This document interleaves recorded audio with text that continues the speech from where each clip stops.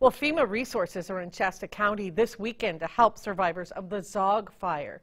The agency set up a mobile registration intake center at the Igo Ono Elementary School today. Federal and local agencies are on hand to provide disaster relief information.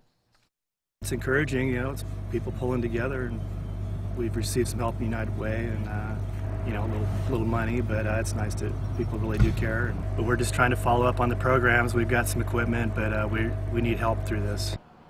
The mobile registration intake center will also be open tomorrow from 9 in the morning until 6 at night.